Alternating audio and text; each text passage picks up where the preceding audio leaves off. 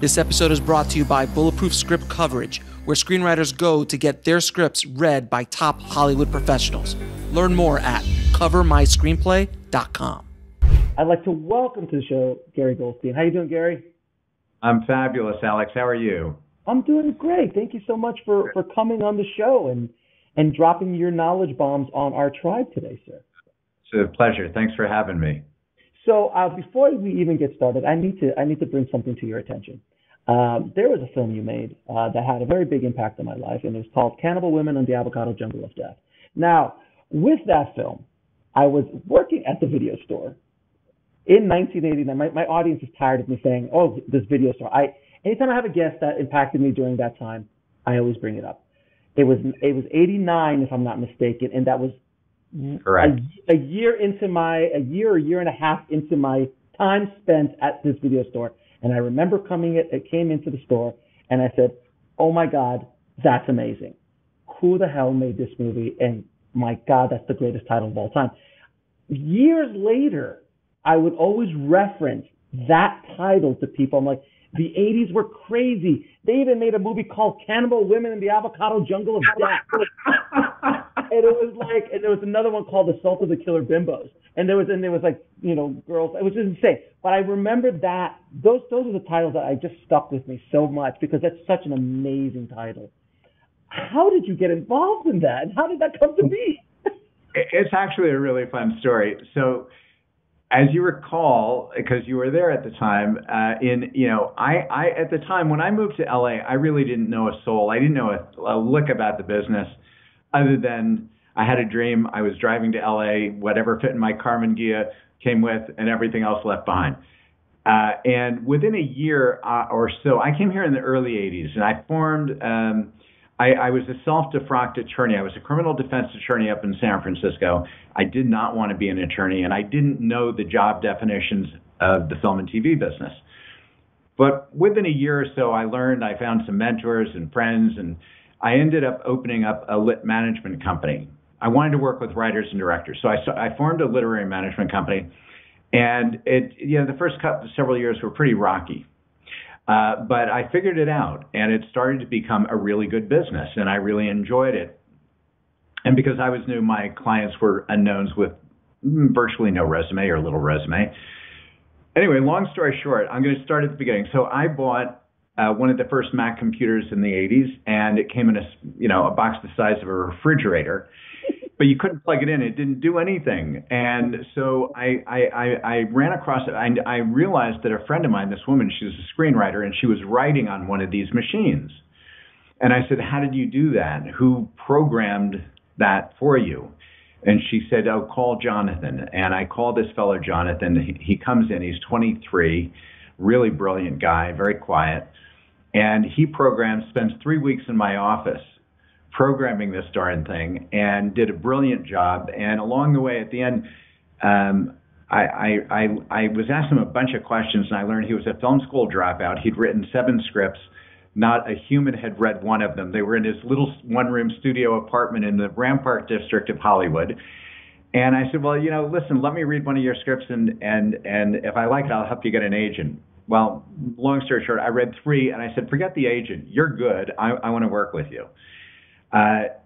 His name was Jonathan, but he's also known as J.F. Lawton, and he was the guy who, amongst other things, wrote the script that became Pretty Woman. So, you never know where the good in the universe is coming from. Anyway, so now I have a great client, and I have a computer that works, and life is great, and we're making hay. But we got to 1988, and the Writers Guild went on strike. So it shut all production down, film and TV.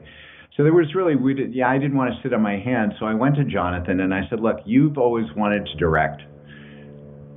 I think I want to flex my producing muscle, see if I've got a producing muscle. And, dust off one of your college scripts. I'll go out and raise whatever I can. And we'll figure it out. We'll be Dumb and Dumber. We'll go out and play like gorillas and make a movie." Anyway, long story short, so I went out looking for money, and I went to, if you remember, do you know Charlie Band? The name sounds familiar. Yeah, Charlie Band was the owner of a company called Empire Pictures. Oh. And it was like a B-minus film company. I'm putting it mildly. Anyway, so he ran this operation, and the way they made films back then was he would put together this gorgeous artwork on a glossy fold-over. He would have a film title. He would have images. He would have a paragraph summary of the story, and then he would have a credit block. And it turned out, I said, who are all these names in the credit block? And he said, oh, they're the names of all my wives' ex-boyfriends with their first and last names mixed up. I said, okay, fair enough. And he would take these to the different film markets, MeFed, AFM, et cetera. And if buyers bought it, he had the money to go make the film. And if not, he threw it in the trash. So I went to him to raise money, and he laid out a bunch of these cards. And he said, pick one. And I'm going to give you $200,000, whichever one you pick. And the titles were absolutely embarrassing. It was Space Sluts and the Slammer. He had one called Piranha Women. So I said, well, all right, I'm going to pick Piranha Women. And I said, is that carved in stone, or can I change the name? He said, you cannot change the name. That's my name. You may not change the name.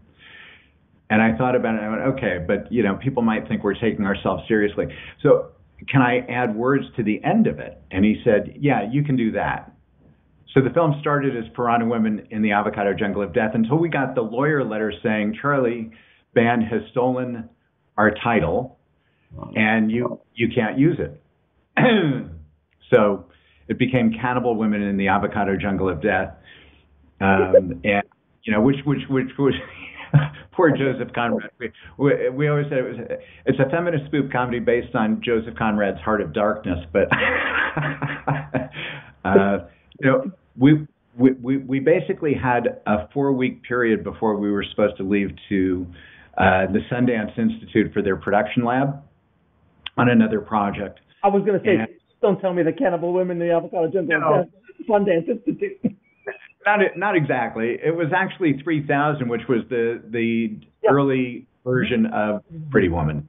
Right. So we had 4 weeks, and I said to Jonathan, well, let's make it when we get back. And he said, no, I don't want this hanging over our head. Why don't we make it before we go? And I said, yeah, that makes sense. Let's do it. So we basically had, 2 weeks of prep. We didn't have a crew until the second week. We realized we were missing something. And we shot it in 11 days and edited it for 3 and delivered it as is. And off we went to Sundance. But yeah, we made every mistake known to man, but at the same time we had way too much fun. And then we had, we had Bill Maher and we had Shannon Tweed and we had Adrienne Barbeau. It was a riot. We had a riot. And the funny thing is, for people don't understand, back then in the late 80s, early 90s, essentially all you needed to do was almost finish a film and it was sold. You would, if you made it past the finish line and delivered a movie, you're going to make your money back because there was just no competition. I remember watching everything that came out every week, like literally every film that came out every week, which was probably 5 or 10 on a really great week. Normally it's like 2 or 3 new releases every week. And one of those weeks was Cannibal Women in the Avocado Jungle of Death. Fantastic. Now I can die in peace because now I know where that film came from. Yeah, it did make it to Paramount Home Video, so it was out on VHS and ultimately DVD, and then I forget the platform, but it actually ran on cable for 15 years or some crazy. It was a constant. It was always. And by the way, just so you know, one of our best sellers, one of our best renters. I'm just letting you know. One of our best renters. It was one of our best renters. Wow. Little mom and pop shop that I worked at was. It was anytime someone came in, you're like, well, that's going to be fun. It would be like Predator and then Cannibal Women in the Avocado Jungle of Death. And I'm like, watch one for the action, watch the other one just to have a great time. And as long as you don't take it seriously, it's going to be good. It's going to be worth your $1.99. That's hysterical. So, all right. So, you worked on Pretty Woman, which It's a classic now, and when it came out, I mean, people again who weren't around during that time, it was a phenomenon. I mean, it made Julia Roberts who she is. Richard Gere was Richard Gere already, but it just completely exploded him into another stratosphere after that. I heard the stories because we had a friend in common, someone we knew that both, he was my instructor, Walter, who was my instructor and I think associate producer on, and I think he didn't do second unit on that one, but associate producer, and I think he worked with Gary. He came over with Gary from Happy Days, if I remember. And when I say Gary Marshall, the late great director. Now, I'd love to hear the story from your point of view. Now, I heard about $3,000 or $3,000, which was the original title, and the original ending for Pretty Woman, not so uplifting. Boy, let's just say boy does not get girl and then some. And then there was a bit darker ending, but Gary came in and kind of Gary Marshallized it, essentially, just made it a little bit more. So tell me, from your point of view and from the screenwriter's point of view, how was that process? Well, I mean, it was fascinating. And what had happened was I had optioned that project. People back then paid, and probably still do, pay a lot of attention to the projects that get selected for Sundance. Because I wasn't a big, I was not well known. My client was not well known. But when people saw that our project was picked for Sundance, the phone started ringing. Long story short, I optioned it to Vestron, and it wasn't all that terribly long before Vestron let us know they were going into bankruptcy. Right. So we got it in turnaround, to transitioned over to Arnon Milchan's relatively new company back then, which was New Regency. And so I optioned it to New Regency. And, a similar experience, like nothing terrible, but we weren't getting it financed and we weren't getting it cast. Richard Gere had passed on it, went to him while it was at Vestron, went to him again at New Regency, and he'd passed on it both times, despite Ed Lamato, his agent, banging his shoe on the table saying, you got to do this, you got to do this. Anyway, so I had sent that script kind of out of frustration. We were in the doldrums. I sent it as a writing sample to a senior VP over at Touchstone, the Disney sister label, and it was supposed to be, here's a setup, we're going to come in a week and we'll pitch you two Disney appropriate stories. This one's not for Disney, it's about a working girl. And the phone rang a few days later and they basically said, we want to buy it. And I was like, did you read the right script? Anyway, long story short, it turns out that they were going into production with Gary Marshall as the director, and the full complement of production personnel, Diane Crittenden casting, et cetera, on What About Bob? But Michael Keaton, who was originally going to play the lead, his deal blew up for whatever reason, I don't know. And they had this sort of gap. And they looked at our film and said, we could slot this in and put Gary on that film, et cetera. So we went in for a meeting, and, it's very unusual. You usually meet with an executive, maybe two. There were like over 20 people in the room, and it was Gary and his team, and it was all New Regency, and it was, Katzenberg in the room, and David Hoverman, the president of the studio. I mean, it was like a who's who. And long story short, after the meeting settled down and David, the president of the studio, was speaking, he turned to me and said, so on the Disney lightness scale, this is a 4, and we would like it to be a 7. Can you do that? Well, even if you've never heard of the Disney lightness scale, you sort of get what the question is. And so I sort of looked pensive, noticed everybody in the room staring at me, and I just smiled and I said, yeah, we know exactly how to do that. And it was, and you had no idea, and there's no idea how you're going to do that. And it didn't matter. We'd figure it out. Right? Yeah. Well, if you look at it, if you go back and look at it, it's a Disney movie. Touchstone obviously was the adult version of, the adult version with Down and Out in Beverly Hills, which was the launch of it, and it was what kind of brought Disney back out of, it was almost bankrupt at a certain point when Eisner and Katzenberg showed up.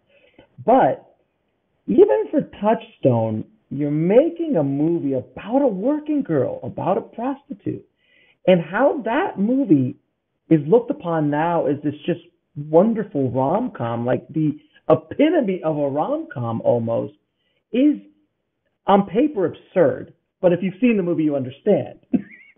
Yeah. Well, what's absurd is that they could see in that original even the remote possibility, because the original, let's just say it was edgy. It was not, there was nothing warm and fuzzy or comedic about it. It had some tones to it that were very dark, or dark, not dark, but, edgier than certainly the rom-com version. But God bless, they figured it out and then put it to us to figure out how to transition it. And the only thing I really said to the writer Jonathan was, look, we're going to make this deal, and the only condition that's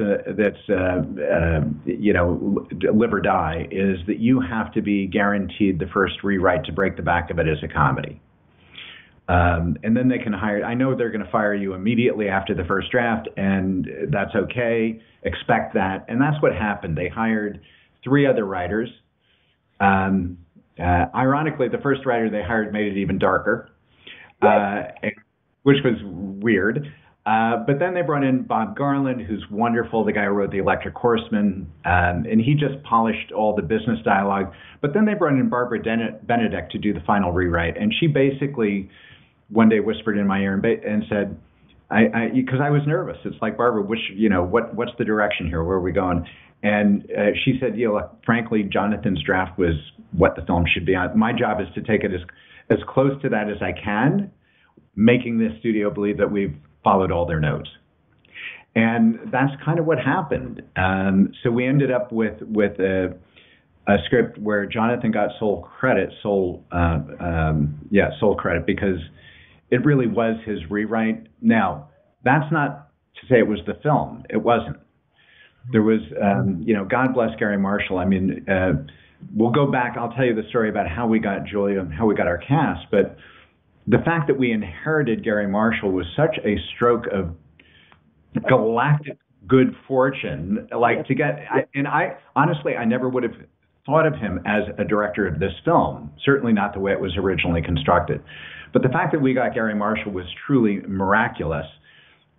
So I give Gary enormous credit. It was Gary Marshallized. He is, we sort of had a rule of thumb in production, which was, shoot, one take is scripted and then let's improv, because that's what he does. And he had and is the king of finding that common heartbeat. He knows just where to find the magic. And he gives enormous freedom, not to just the actors, which he did, but to the whole set. We had an open set. It was full-on participation. If craft services had an idea, we want to hear about it. So I give enormous credit to Gary. I give enormous credit to starting with the writer, Jonathan, but enormous credit to Gary Marshall, without whom this film wouldn't be what it is. And also to the actors. I mean, there were stunning moments where, like there's a scene where she's on the balcony in the penthouse of the hotel, and she talks about, I won't settle, I want the full, I won't compromise, I want the whole dream. Mm-hmm. And that was not written that way. That was just Julia just doing a high wire act, going with her character where she needed to go. It was stunning. And then there were other, that was just the ethos of that set, was like, let's all just give our best. And actually, Gary Marshall, there were a bunch of what we call FOG, Friends of Gary. And some of them were, in different scenes. Some of them were in the crew, and then some were just visitors to the set, like Marty Kersteld, who I think he'd worked with Gary. Marty had worked with Gary on Overboard and one of his other films. He was a creative consultant, and he was on the set one day. That scene where he's got her, Edward's taking Vivian to her first ever opera at the War Memorial in San Francisco, and she's in a red Cinderella dress, and they're in the elevator. Whatever line was in the script, I don't remember, to be honest, but we were looking at it, it wasn't really working. So we're staring, huddled around Video Village looking at our leads, inherent, full wardrobe. And suddenly this voice, which is Marty Kurzfeld, whispers, "What if she were to say, 'In case I forget to tell you later, I had a wonderful time tonight'?" Oh, I know. And you could have heard a pin drop. I mean, I was speechless, looked at this guy thinking, God spoke. Exactly. Never have I heard, and the essence of a character summed up in one line so beautifully. Mm-hmm. So of course it worked and it stayed in the movie and whatnot. But I mean, I think there were a lot of contributions. We can't discount the talent. We certainly have to give enormous credit to this film for one person, and that's Gary Marshall. Yeah, and how did you get Julia? Because Julia had just done Mystic Pizza, if I remember correctly, and she was not a lead by any stretch yet. No, but the fellows who produced Mystic Pizza were friends at the time. I haven't seen them in 100 years, but Mark and Scott, before they locked picture, as we often did, you have a friends and family screening, and you please kick the tires before we lock picture. Give me your criticism. And so I showed up for that screening, and when the lights came up, I basically said there were a good number of people there, but I basically said I have absolutely no criticism. I think you've got a gem of a film, amazing cast, well written, well produced. Don't mess with it. It's good to go. But by the same token, I don't know who that girl is, but that one, I need to know her. What's her name? And they said, it's Julia Roberts and blah, blah, blah. And I said, would you introduce me? And they said, absolutely. Well, Julia and her then, I believe it was her manager, Elaine Goldsmith, I forget, they read it, and immediately, like within a few days, Julia was attached. And she stayed attached for the 3 years before I got it rocking at Disney. But at the time, once we got it set up at Disney, Disney really wasn't interested in Julia Roberts. They didn't know her. In fairness, she was not yet known to the American public or to the studio system. And despite the fact that she had completed production on a yet-to-be-released Steel Magnolias.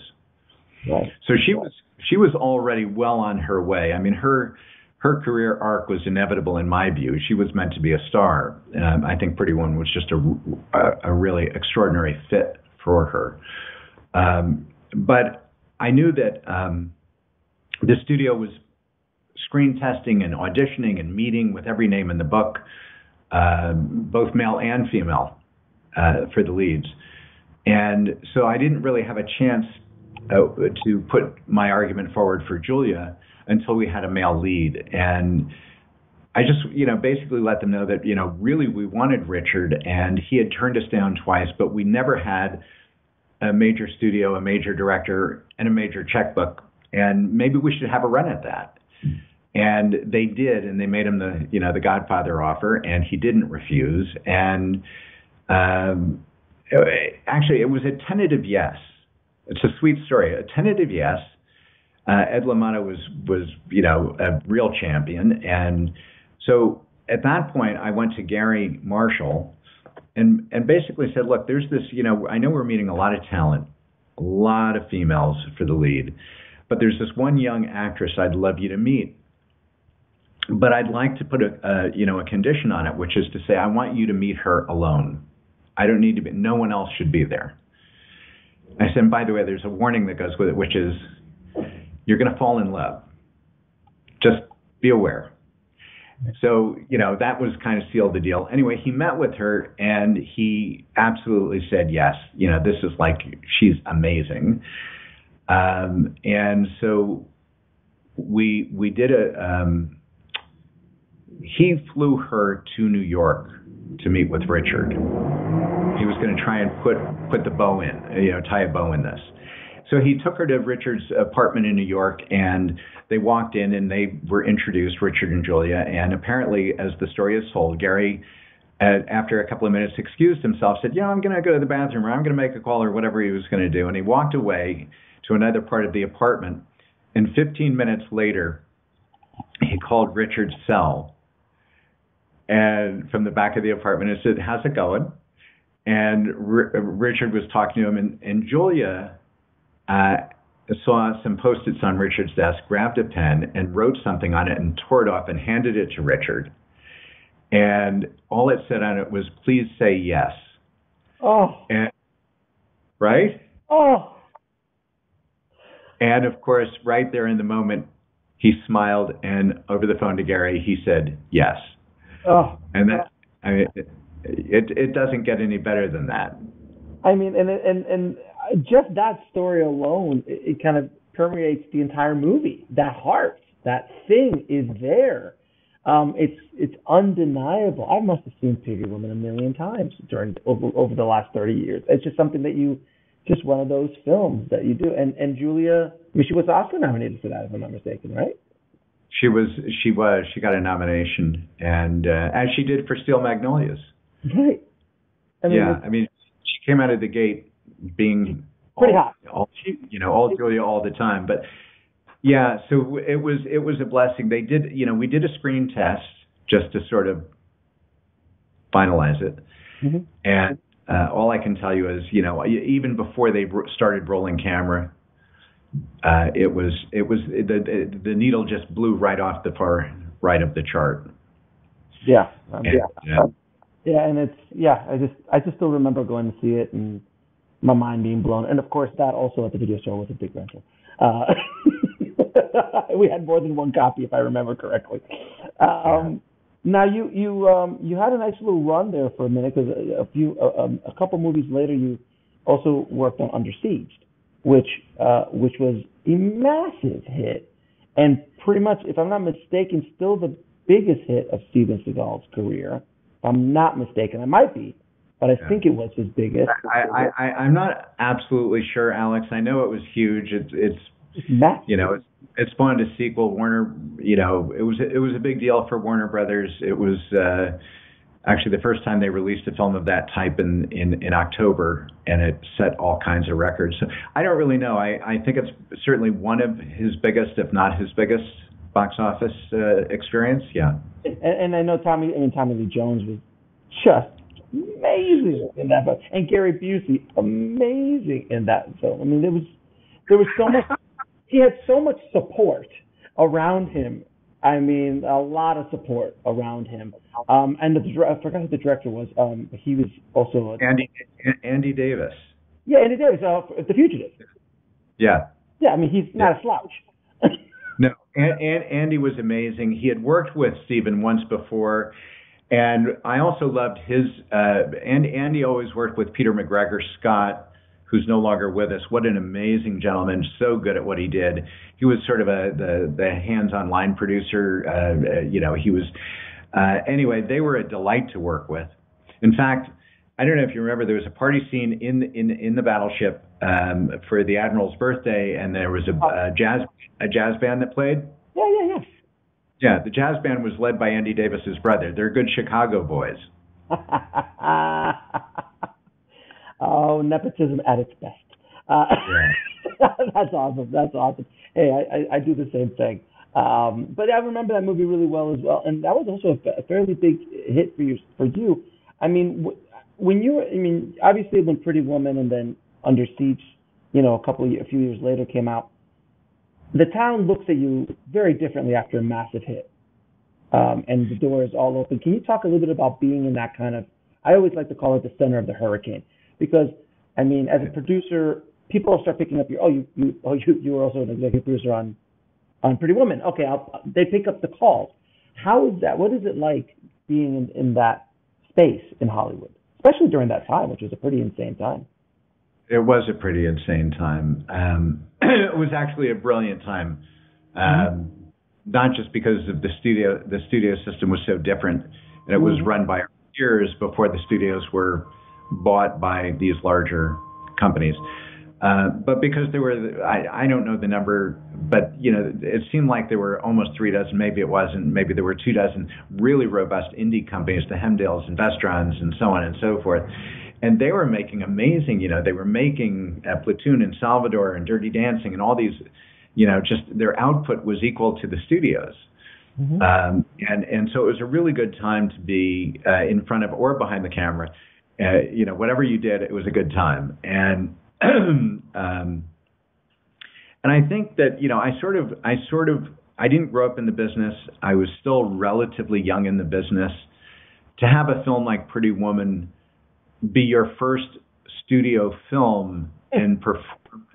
I mean, when we were making it, the truth is we had a reputation of, that little film in trouble. Because we were extraordinarily low budget for a studio film by studio standards. And everyone knew we were doing a lot of improv and that we were trying to turn it from because it had been so widely read and well regarded as the original that people knew how big the transition might be. And so we had sort of it's a little film. They're trying to find their tone, and so on and so forth. So when it came out and did the kind of business that it did, and it was in the theaters actively for 6 months, and it was doing five figures every week. And in fact, it went up the second week. So we knew word of mouth was good. We sort of knew from the test screenings that we might have not a hit, but a successful film, right? By minimum definitional standards. We had no idea that it was going to touch a chord the way it did. In fact, my concern, and I don't think I was alone in it, was that we're going to get pilloried. I mean, it was the era of Gloria Steinem and what. And I thought putting this out as a role model, I don't know. But I think we have to be prepared that there's going to be some upset people.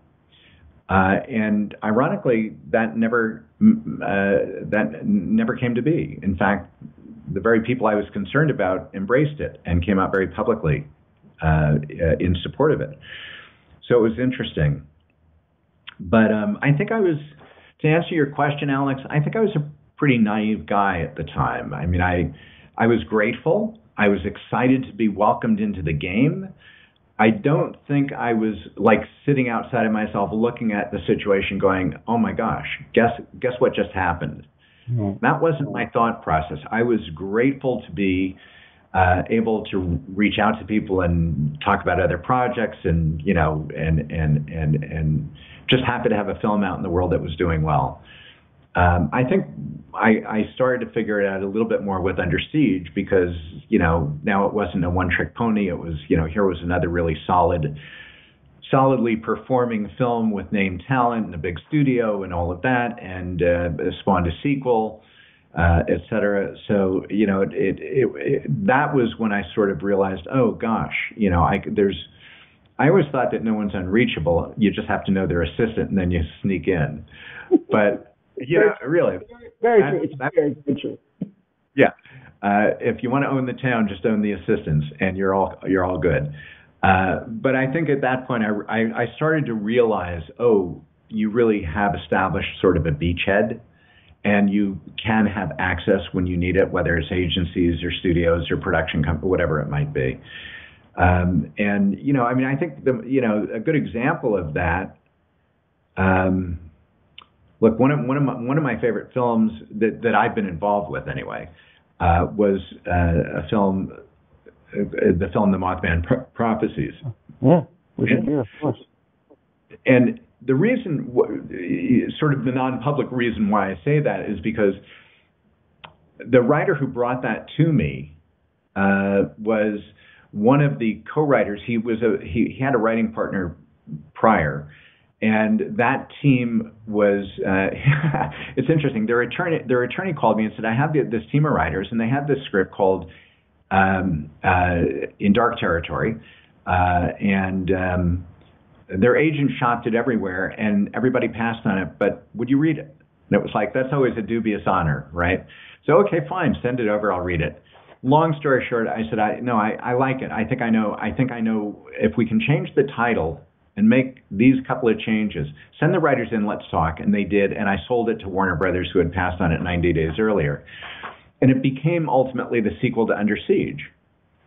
But one of those writers then later, some years later, came to me with this project, The Mothman Prophecies. And honestly, Alex, when I read it, it sucker punched me in the third eye because not in an absolutely literal sense, but when my best friend, my dad, died unexpectedly, the next year and a half, 2 years were that film sums up my experience. It was like that, almost losing your tether, and assuming everything, all these weird things are happening because it's your dad trying to reach back out to you or your loved one trying to reach back out to you. And it was a very, very odd time where you're sort of walking in two worlds. And when I read the script, I thought, oh my God, I don't care. Same thing. It had been shot by the agent. Everybody had passed, and I didn't care. I said, look, if I can find one company that didn't pass on it, and I did. There was one company, Lakeshore, great company. And I said, I don't care. This is going to be a private homage to my dad. I am going to get this film made. And the team over at Lakeshore read it, and they said it was, fascinating and amazing and wonderful, and thank you, it's going to be a pass. Hollywood.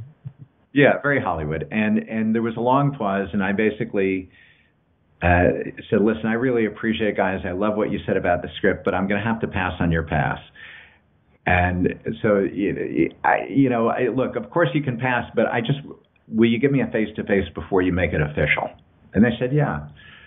And I think there are two things that were at play. One is I went in and never talked about the script. It was a very short meeting. I basically went in and did 15 minutes on who my dad was, our relationship, and what like the crack in the universe that I fell into in my experience following his death, and how we're all hardwired to understand the loss and despair that follows.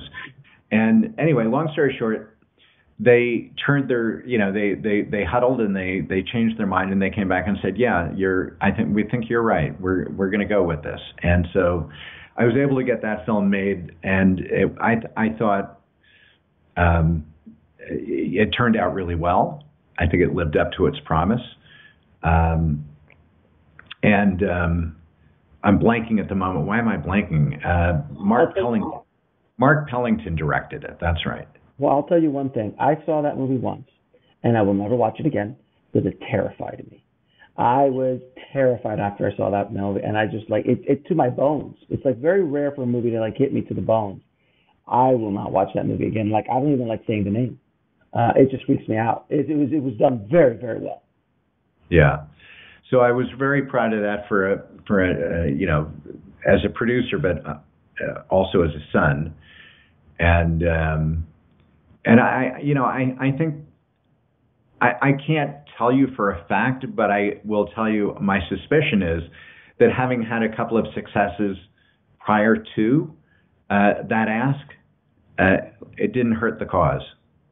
No, it didn't, and it did well. From what I remember, it did very well, and it did good box office. No, I mean it's remarkable the projects you've been involved with. And I have to ask you something though, just because you told your story of how you naively got into the business and how you were like, well, I'll just do this and I'll do that and I get in.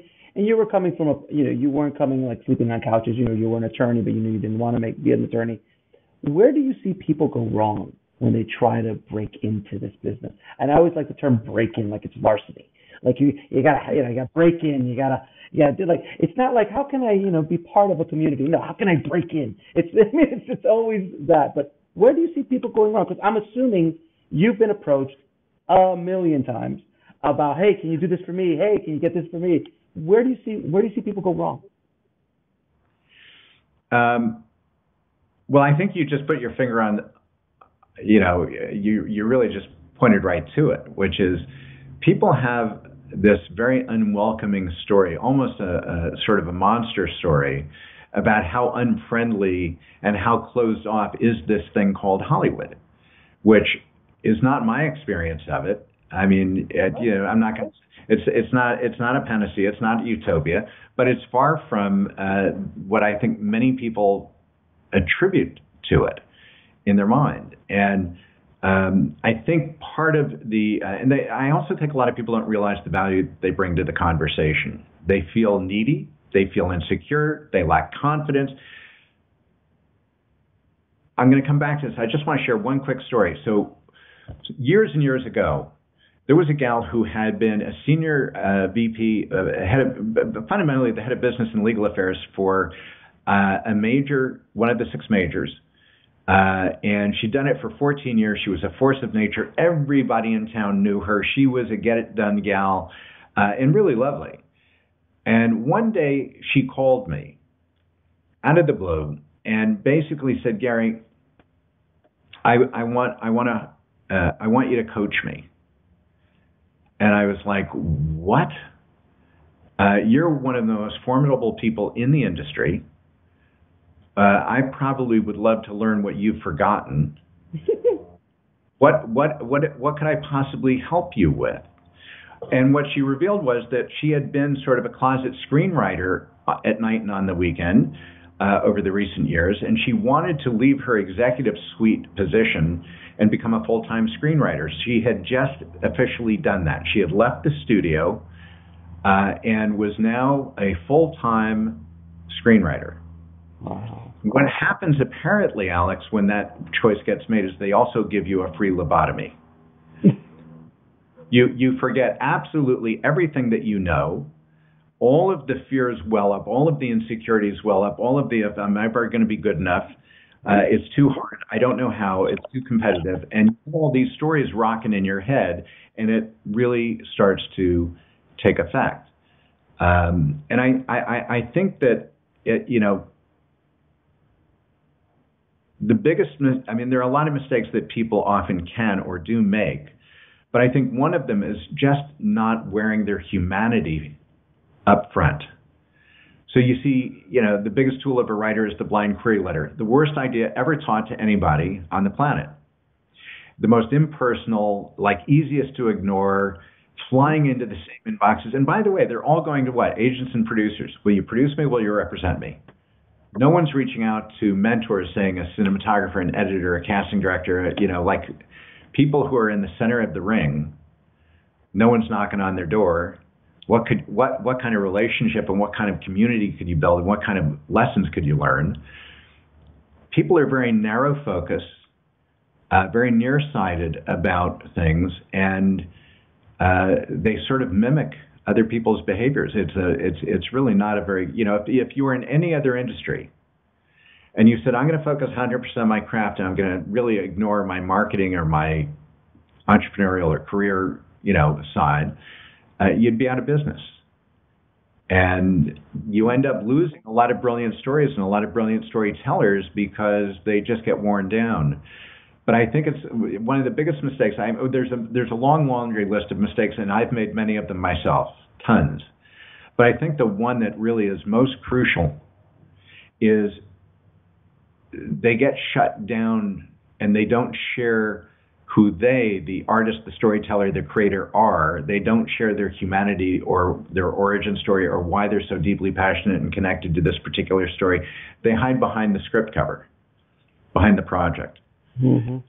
Behind a blind query letter, and they don't give people a chance to get to know, let alone champion them. So, go ahead. I don't interrupt you, but it seems that's such an interesting way of looking at it because, I did it when I was coming up. You would just try to connect with. A producer, a director, an agent, a manager, an actor, whatever, at such a superficial level. And that's what this whole town is built on, is a lot of these superficial relationships. But whenever you do connect authentically with someone, I found in my career that you hold on to these people, that because it's so rare to find authenticity in Hollywood.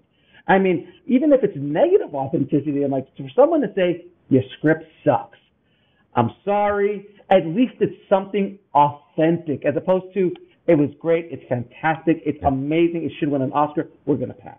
Which is the nicest FUs. Hollywood is the art. Yeah, give us the truth, right? In fact, I've often coached people and said, look, rejection is your best friend. Yeah. Because 99.9999% of all humans, when rejected, will react predictably. You will not. You're going to be the one who takes a nice deep breath And when you hear that, you're going to smile and you're going to say, thank you. You're going to say, but what would be really the most helpful, valuable thing in life right now for me is if you do me the honor of sharing the truth. Why is this a pass for you? I want to learn. And what happens is you're probably going to learn something. But more importantly, you've just honored them and you've bonded with them in a way that very, very few people ever will.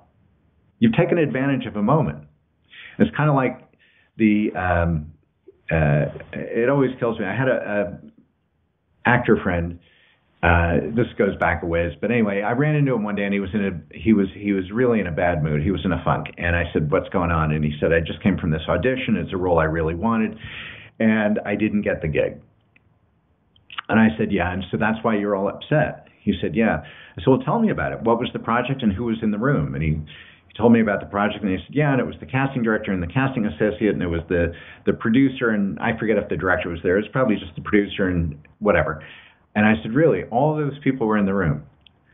And do you feel you gave a great, a good solid performance?" He said, "Yeah, but I didn't get the gig." I said, "Well, I don't want to be unsympathetic, but here's the deal. I think you think the purpose of an audition is to get a job, and I don't. Let's talk about that. Because you're going to live in a world of pass-fail, A or F, no gray. And I live in a world where I think, wow, every audition should be celebrated, and it's not about the result. It's an opportunity. You're being invited to a party that you want to be invited back to. So you go into a room and you hug and greet and smile at everybody, starting with the assistant and then the casting people and then the producer and then the director and you do it on the way back out. And of course, you're going to give your best performance. That's just a given. But what you really want is to make them feel they've gotten a sense of who you really are as a personality, as a human, not just as an actor giving a performance, and that they like you. And gosh, he may not be right. There's a million reasons why you might not be right for a role in a moment. But they've got a lot of projects, and these people are serious people, and you want to know them, and you just want them to like you enough to think of you in the future. And if you've done that, you just won. That's the long game. Isn't it amazing that, and please tell me what you think, if you are likable, if you are someone that people can work with and stay in a room with for 10 hours or on set with for 10 or 12 hours, or when it's like hour 15 OT and you still got a good attitude, if you're that person, wouldn't you go out of your way to figure out how I can get that? It might not be right now for this project, but I'm going to remember that guy or that gal, and I'm going to find a way to bring them into what we're doing, because we need people like that, because they might not even be the most talented. They might not even be, but that power of being likable. It's like the best advice I ever heard is like for being in film business, like, just don't be a dick. And it's the greatest advice ever. Good advice. It's good advice. Just don't be a dick. And yeah. not being that dick will get you more work and more opportunities than. But is that your experience as well? Like, if you see someone who's just, man, likable, I think I could really work with this person, I got to figure out a way how to make this happen. I think that's only 100% true 365 days a year. If you're, I don't care if you're looking for a production job or an acting job or an agent or a manager, it's like they're going to take the measure of you, whether they're conscious or whether they articulate it or not. They're going to take the measure and say, am I going to be able to go the long distance with this person? Am I going to enjoy this process? Are they going to contribute, or are they going to be nagging at me and complaining? I had a showrunner. There was an exec producer of a TV series that we were talking about. I'm always fascinated by the writer's room, right? It's like staff. I just find that dynamic so interesting, and anyway. So I was asking him. I said, what are you looking for? How do you build that team? What are the things that are going through your head? He said, look, it's really simple. It's 3 a.m. We have until daylight to crack this thing that all of us have been unable to crack. We're all sleep deprived. We're exhausted. We're unhappy. We want to go home. We want to sleep in our bed. We miss our family, and we're hungry. Who do I want next to me? That's the image in my head. Who's the person? And it's not about the most talented person. He used those words just like you did. He said, I will absolutely gladly take the second or third most talented person if they're the one I want sitting next to me. Because I know a lot of very talented people who are absolute dicks. And I wouldn't want to work with them. I just like, and I would take second or third tier who's going to give it their all. Yes. And we're going to get to the finish line because we're going to enjoy our time. And again, as I've gotten older, I've just realized that life is way too short to just work with people who are dicks.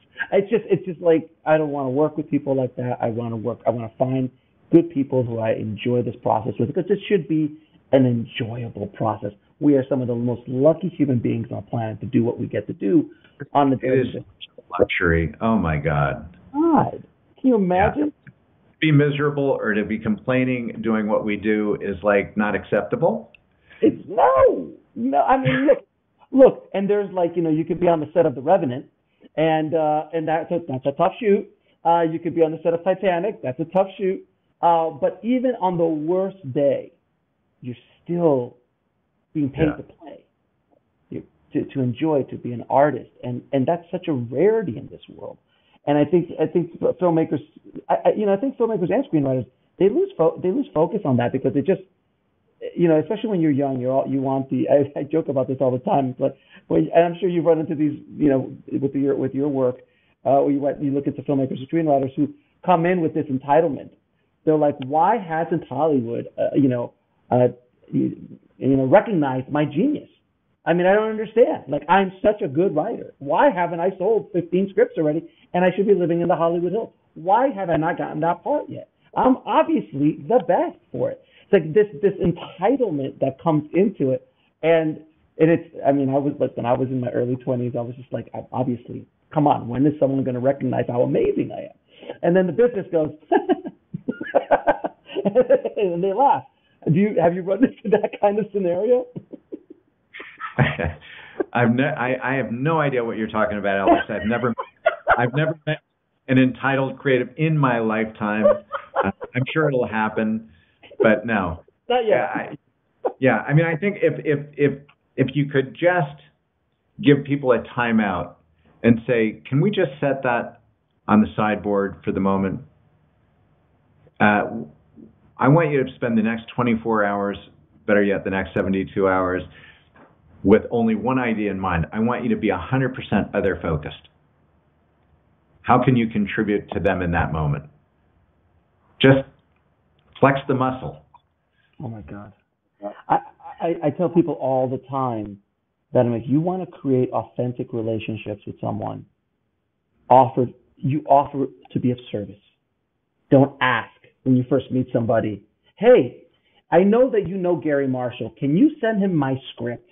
Like, obviously you could pick up the phone and talk to Gary, or to talk to Richard, or talk to Julia, or whoever, whatever connections you have. I just met you. By the way, I need you to do me a favor. What are you talking? That happens all the time. To me, I'm nobody. I'm nobody in my world, and I get hit like that on a daily basis by people. And I always tell people, if you want to build relationships, you need to be of service. I've built relationships over courses of 3 or 4 years before I ever asked for a thing, because I truly built a real relationship, an authentic relationship. And I was always there to help them. And then if I need some help as a friend, you go, hey, can you connect me with this, or can you do that? But that's an authentic relationship, as opposed to 5 minutes after we meet, can you invest in my movie, Gary? I need. Can you connect me to $500,000? Like, I mean, it's almost what's surreal is how constant that mindset. In other words, these habits that people have, reaching out to people they've never met in person, probably never had a single real, what I would call, conversation, but they'll reach out to them and send their script or their reel or whatever and say, will you work for me for free to produce this movie? It'll take you several years on your dime, and it's brilliant. So I'm doing you a favor. Or conversely, will you, Mr. Agent, Mr. or Miss Manager, will you represent me Same deal. You can't think of a bigger ask. You're asking people who've made this massive commitment in life to what they do. And you're saying, out of all the possible people you could collaborate with or projects, choose me. Now, I haven't bothered to introduce myself. Right. I haven't bothered to get to know what you care about or what makes you tick. Haven't even done that really with your assistant because I'm afraid of calling strangers. But please, you know, and it's not always because it's not even that they necessarily come across as entitled or thinking they're so grand. It's just a common behavior set. Yeah, it's like if you were in any other industry, period, full stop. If you were any other industry.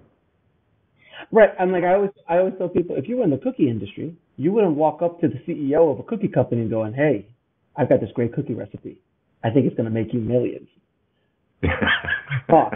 Like, that just doesn't happen. You know, we're such a group of, I always call us carnies. You know, we're carnival folk. You know, we're just a unique group of artists that travel, and we set up tents and we put on a show and we record the show and then we go, like, we're carnival folk, and it's just such a remarkable. It's just such a remarkable industry. I love it. I've always loved it. I can't quit it as much as I've tried. There's many times in my career, the last 25 years, that I've just like, I gotta go do something else. This is too hard. This is too brutal. And then, like a disease, it flares up again because I got bitten by the bug at that damn video store, and then I can't quit it. Like, I can't quit it. Nothing I do, I have to be around it. I have to do what I love doing, and it's. And I'm not sure if that's not the way the cookie business is. Like, you do, I mean, I'm sure for some people it's in their blood, the cookies, but generally speaking. Well, yeah. I mean, I think if you want to endure, and I do think that we're blessed to be in this business. I think it's a crazy business. It can be a shocking business. It can be an amusing business. It can be many things. It can be disappointing. But if you want to be in this business, if you're one of the crooked people and you love hanging out with crooked people, and I don't mean crooked isn't, you know, dishonest. I mean, like, we wear our humanity. We're flawed. It's fabulous, right? We're the people who are drawn to storytelling. Yeah. Then you have to see it for what it is, which is number one, you got to be really determined, and you got to, it can't be a hobby. It's got to be, you got to commit, and if you're committing, it's about building relationships. And it's about getting better at your craft. But if you do one without the other, and to build relationships, you can't be asking huge favors of total strangers. It's just not how people are wired. It's not the way the world works. It's not the way the world works. I mean, and you've mentioned it a bunch. I've mentioned it a bunch, but we call this a business. But no other business in the world that I know of can drop $500,000 on a product that could literally be worthless. You know? If you don't know what you're doing, you could. I mean, if you spend $500,000 on a house, there's codes, there's things that you have to pass through the inspection process. Even if you made an ugly house, it's still a house. Someone can live in it. But if you make an ugly movie, and I've seen those movies, it's money just flushed down the toilet. It's a remarkable business that way. Yeah. Yeah. No, it's true. It's true. And if so you got to pay your dues. I mean, I think part of it is also I mean, when I started out, I was just so excited. I was wagging my tail. I was just so happy to be here. Mm-hmm. And if anyone would talk to me like, okay, you made my week. But I think that we're living in a different time. Back then, there was also still not the old studio system where actors were under contract and they had to make 6 films a year and they were paid very little, and but that sort of like, we're going to work you till you're brilliant at your craft. Right. And people had long apprentice runways, right? It's also when there was not a thing about make or break the first weekend, with a huge marketing budget on a film. It's like it was a different time. And people really did develop relationships because they were working so much and for such a long time, graduating without grand expectations of I'm going to be a producer my first script. And I think that some of that is, there's this perception that the business is contracted, and I think it's just the opposite. I think it's an expanding business. Mm-hmm. I just look at the demand for fresh stories in every format, more formats than we're used to. It used to be just series and film. Now it's limited series and docu-series, and whatever you're excited about, there's a place for it. Mm-hmm. And there's more buyers than ever, and more mouths to feed, so to speak. Yeah. So I think it's a really extraordinary time, but you got to kind of get old school. I think you got to, be willing to actually meet the people that you want to endure and have enduring relationships with. I think you got to get over yourself and be a little bit more, I don't know, look over the hedgerow, get a little generous, share your personality, pick up the phone, do something. You have to be vulnerable. You have to be vulnerable. You have to become a little bit vulnerable, just a bit, show people a little bit past the veneer that you put, because that's what people will connect to. That's what people connect to. That's my experience, at least. And you know what's interesting? I've always said and I think it's true of a lot of industries. I think because it's about the human quotient, the human factor. I don't think it takes an enormous amount to shine, to stand out. Mm-hmm. If you show, as you were saying, Alex, if you show a little bit of vulnerability, if you're a little bit other focused, if you're a little bit generous, if you're just a little bit of those things, you'll look like a rock star. Right, because you have no competition, because nobody else is doing it. You automatically rise above the noise by doing that. And I did that when I was coming up as a PA. I was always trying to be of service to people, and that's how I got my first gigs and got my first jobs and all that. Yeah, and we talked about it before, but I think the other thing that the other oversight or mistake that people often make is, they're so focused on the name on the door and forget the name on the door. By the way, if you're fortunate enough to develop some kind of connection with them, people who are successful, who've made it, know it's a team sport. They didn't get there on their own. Mm-hmm. And they tend to be very generous. They tend to be very available. They tend to be great mentors and friends, whatever. But you don't expect that the name on the door is going to necessarily be available to respond to you. People in this business matriculate quickly. They're vetted. They're, like the assistants, the entry level, the creative execs, all those low-lying positions. I did this as a sort of off-the-cuff lesson for a group the other day, where I just went on LinkedIn and I typed in a keyword, and up came all these young-looking faces, and I went one by one, and I said, let's just go through their resume. And they worked at these 5 amazing companies, and they went to Harvard, and they went here, and they went there, and these are like the most vetted people. Otherwise, they're not going to be sitting on the desk of a great agent or a great producer or whatever it is. And they're ambitious, and they're smart, and they need to grow their own relationships to have currency. These people need to know you as much as you need to know them. Just get out of your own way. Get to know them, because we grow together in micro generations. And just make friends with a lot of people who are already on the inside, but who are available.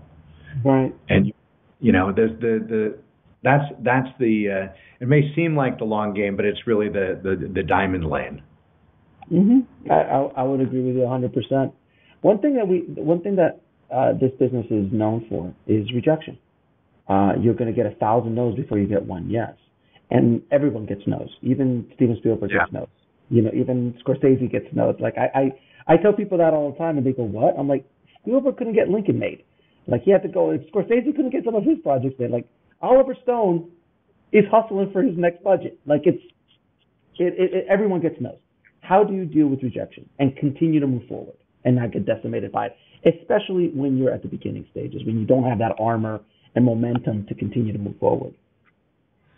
Yeah, listen. I'm not going to say I'm immune to it.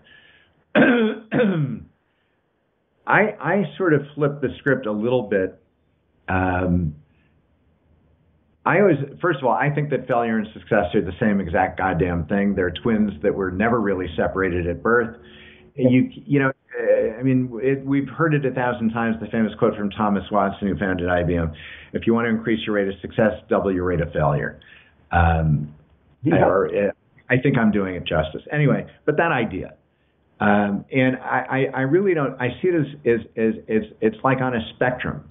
But wherever you are in that spectrum, including getting rejections, I always just reminded myself, what does that mean? That means I'm in the game. I'm making connections. I may be getting rejections, but I'm making connections. I'm being taken seriously enough to be in a conversation. So don't stop. Just keep pushing forward. I figured, if I really suck, then, great. I'm going to, if this, I'm not a big sports nut, but, I'd be batting less than 100, right? Okay. But if I'm batting 50 and I get enough at bats, am I creating insider relationships? Yeah, I am. I'm just failing a lot, and I'm learning from that. But I just want to make sure I'm on the court, not in the stands. I want to make sure I'm in the game. Cool. And to me, rejection is an opportunity to learn. It's legitimately. It's if you're willing, if you're ballsy enough to follow through. So you learn, but it's also an opportunity, as we talked about earlier, to bond and really surprise people and take that level of rapport and inch it forward. It's a game of inches, right? And move it forward. And there's really no downside to it. You can't. It's like I don't really take it personally. It's the old Maya Angelou thing. If I can let someone reject me and actually make them feel good leaving that conversation, I've now won a new friend. So whatever was said, they're not going to remember. I'm not going to remember. No one's going to remember. But they're going to know how I made them feel, and vice versa. Great advice. That's great advice. Oh, I'm going to ask you a few questions I ask all my guests, Gary. What is the lesson that took you the longest to learn, whether in the film industry or in life?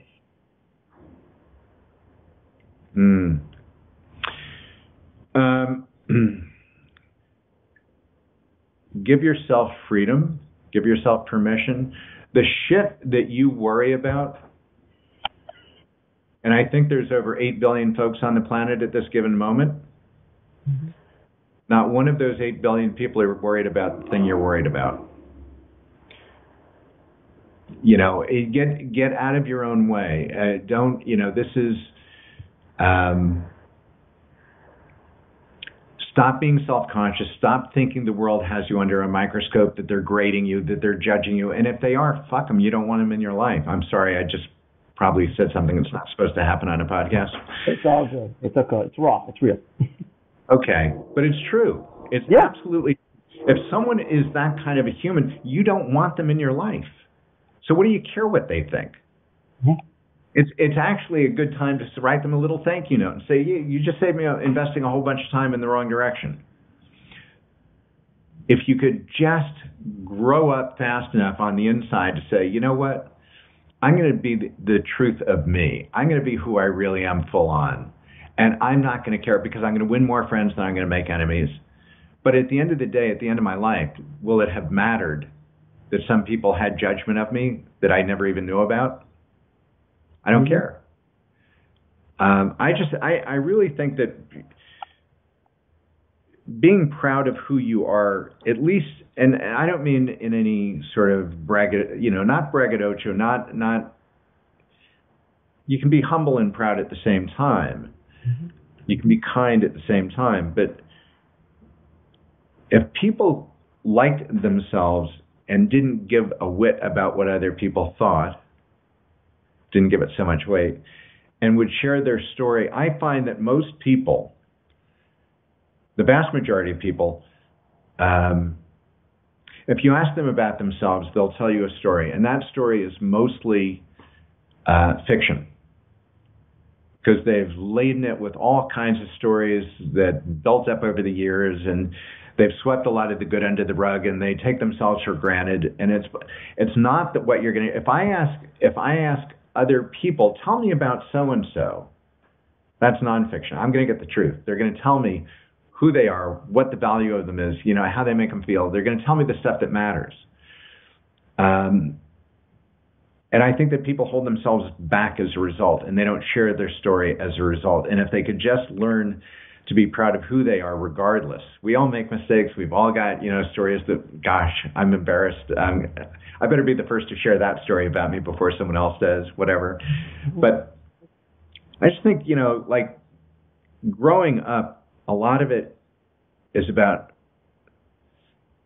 becoming the best version of yourself, being okay with it, knowing every day you can make you can strive to be better, not than your competition or someone else, but better than yourself. Right, a better version of yourself.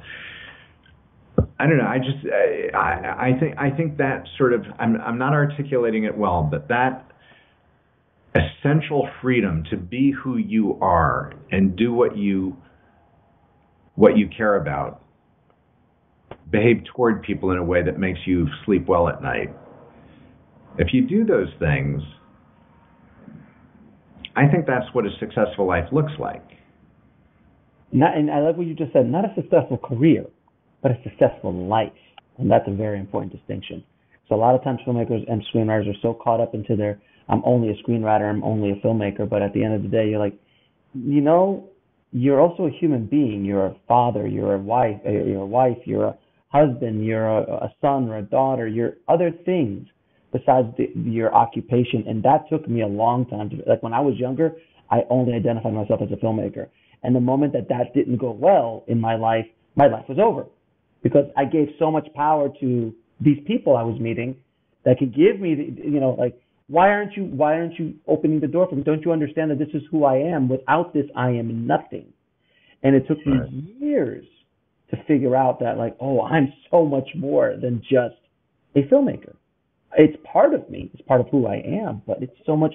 And that was I just wanted to point that out because that's such an important lesson for people listening to understand. Is like, you're not what you do.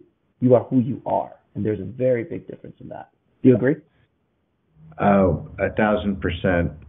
It's interesting. I had an amazing dad. He was nothing if not a people person. And he had no filters at all. He wasn't particularly, he did well in life. We weren't rich, but we weren't struggling. But from his perspective, he literally didn't see someone's station in life. He didn't see what car they drove. He didn't see much of anything about them other than, and when you spoke with him, you felt like you were the only person he was speaking to, really, truly. He was like, you were special. I think that's some of that's a bit generational and some of it's just individual. But I think that I lost my thread. There was something you had said a minute ago that I wanted to get back to. It'll come to me.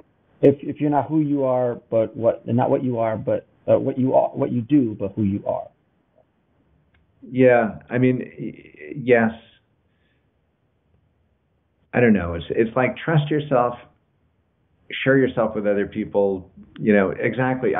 When I was watching my dad, I guess the point I was trying to make is that, there was a certain point that I recognized as I started to get out on my own, like when I went to college and beyond, right? That, gosh, what's the best part of this experience of being out in the world on my own? And the best part of it was meeting other people.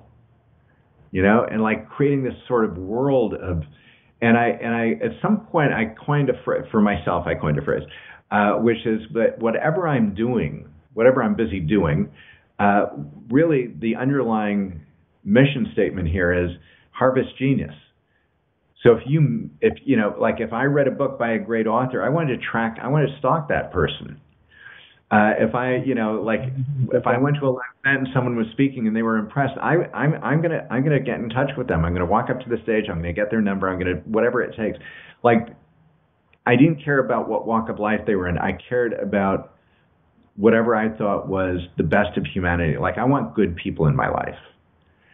So to this day, I've got tons of friends who have nothing whatsoever to do with film or television. Mm-hmm. And I think that I'm a lot richer for it. But it also keeps you a little bit balanced because Hollywood, there is that sort of almost vacuum that sucks you in, a vortex, if you will, that sort of energy that says we are all consuming, we're inward facing. Like I think, I won't tell who, but there was a story years ago about a big name producer who went on a holiday and he went alone. Had a family, but for some reason he was going alone. And he went somewhere, and wherever he went, when he checked in, they didn't know who he was.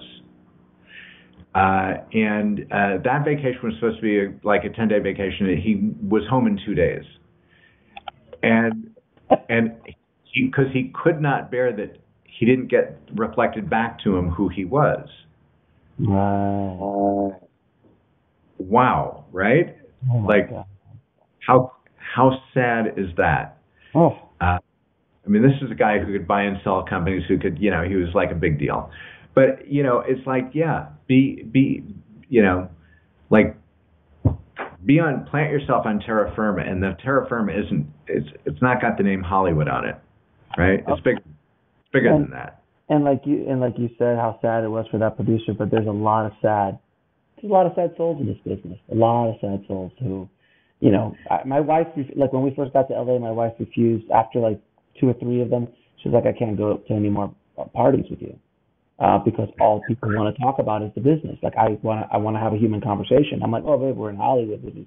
This is what we do here. And I was so excited because I was coming from Florida. I was like, yes, I want to talk about the business all the time because I never had a chance to do that before. And she's like, no, I really wanted to have a human conversation with another human being. But everybody you meet is just all about who are you? What can you do for me? And you see it in these parties too. Sometimes you're like, what do you do? Who are you? Okay. You can't do anything for me, and I'll walk away. And they'll walk away from you. And you're like, wow. Like, unless they see some sort of value, they don't even waste their time with you because they're hunting. They're like a wolf pack, right. Trying to find people to help them. It's a sad way of doing things. But it's Toronto women. Now, last question. 3 of your favorite films of all time. Oh my God. That's so unfair. People ask that question. It's so tough. Look, I grew up on the films of the thing that made me fall in love and want to be down here were the films of the 70s. Mm-hmm. Right? Scorsese, early Coppola, on and on and on. It's like this kaleidoscope of Easy Rider and 5 Easy Pieces. But I also love the old films. I love the films like Bogart and McCall and Lauren Bacall. I love, I come from 2 sort of time frames. But I would say I'm going to come up with some crazy, probably ones you wouldn't. I love the epic storytelling of David Lean. Of course. I loved the storytelling of Sergio Leone. Oh, Leone. Oh, so good. Those are some of the guys that I would have to say, man, I don't know how you get from here to there. Like Once Upon a Time in the West. Once Upon a Time in the. How did you know? Because Once Upon a Time in the West was actually the film. I was with a bunch of buddies. I was at UC Berkeley, and one of my guys, he was a poet and a long-haired, cold dude, and he said, let's get out of here. I said, well, it's Spinals next week. He said, yeah, that's a good reason to leave. Let's go, and we're going to hitchhike down to L.A. Whatever the story was, it was like, okay, fine, let's go. So we went. Let's just say there might have been some illicit substances involved when we were down there. Shocking. I know. And we decided in that condition that we were going to go to Disneyland because it was such a logical choice. And, Disneyland had a lot of very large, big-boned, crew-cutted, walkie-talkied, blue-blazered gentlemen who were the guards of the castle. And they saw us coming a mile away. Our sandals, long hair, hippie outfit, and clearly not, entirely sober. And they wouldn't let us in. Well, long story short, what happened was we all pile into a car and go, oh, bummer, man. We And we're driving along and we see a movie theater and we go, that's it, we're going to go see a movie. We sit in the front row, high as a kite, and staring up at this massive screen, and what are we watching? Once Upon a Time in the West. Oh, Jesus. I mean, that film is beyond genius. Well, Sergio Leone was beyond genius. I mean, what he was able to do. That film just that first opening sequence. Yeah. The close-ups of the cast. Yeah, you don't. There's no dialogue for the first 8 minutes of the movie, and you're just like this. You're just sitting there like, oh my God, it's just music and shots, and he's telling us the gun barrel with the fly. Oh, stop it! It's everyone listening, after you're done with this podcast, please go watch Once Upon a Time in the West. You won't be sorry. I mean, and then watch the rest of the Man with No Name trilogy. You'll enjoy it. Man, you can watch The Third Man, The Quiet Man with John Ford and Maureen O'Hara. Not bad. Not bad. Yeah, there's. I mean, I always ask that question because I like putting my guests on the spot because everyone's like, oh, come on, I can't. But I always love having these conversations because we kind of go down different roads and it's always funny because I always get the Godfathers obviously and the Scorsese's and Spielberg stuff but then every once in a while you get these kind of out of left field conversations. And Once Upon a Time in the West, obviously, oddly enough, it's not been on. It has not, in 600 episodes, it's not one of the ones that's popped up all the time. It's not one of those automatics. Right. But it should be because it's just brilliant. It's just brilliant. It's as good as it gets. But Gary, it has been a pleasure talking to you, man. It has been a real honor. And I know we can keep going for at least another 2-3 hours. We could break the record, but I think we'll stop today. We can go for it. Alex, you're a total joy. I love what you're doing, and I love this conversation. And I know we've only just met, but I hope to continue the conversation down the road. Absolutely, my friend. Thanks again.